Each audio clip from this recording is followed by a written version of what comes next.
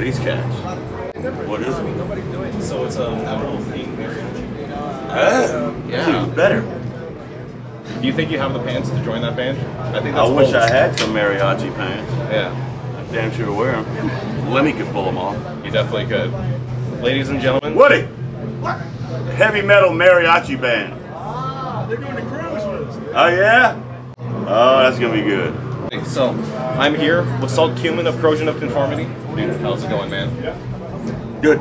Good to see you, and good having a breakfast with you this morning. Good morning. Alrighty, so I came to Heavy Montreal because I wanted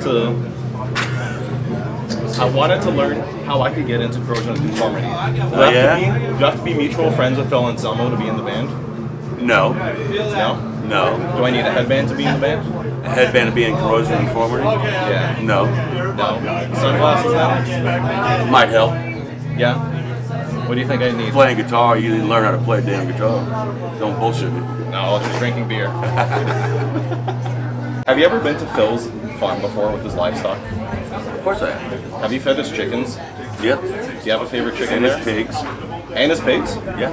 What else does he have on that livestock? Satanic goats. No way. Bunch of them, yeah. Have you had drinks with them before too? They drink with us all the time. Big guts. So you're on the road a lot, probably cracking open a few beers. What gives you the worst shits while you're on the road? I don't get the shit sauce, man. No? I live a healthy lifestyle. Just liquids like the doctor ordered? No, no. Lots of vegetables, lots of salads, lots of juicing, Nice. lots of ginger. It's ginger. Yeah, you can't do this half-ass, man. So if you were to describe COC's sound, what would it be? I guess simple word would be real.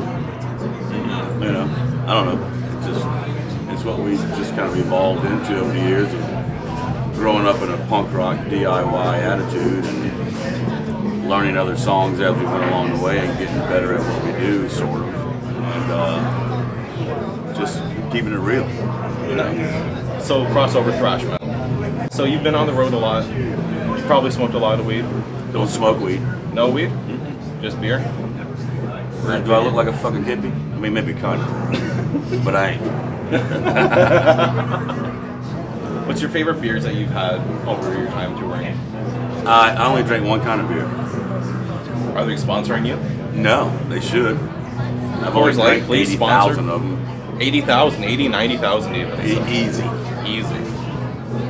Yeah, I don't, you know, it's simple. Yeah, I don't like all the fancy shit. Yeah. It's in my way. Ever tried Canadian beer? Yeah. Labatt Blue.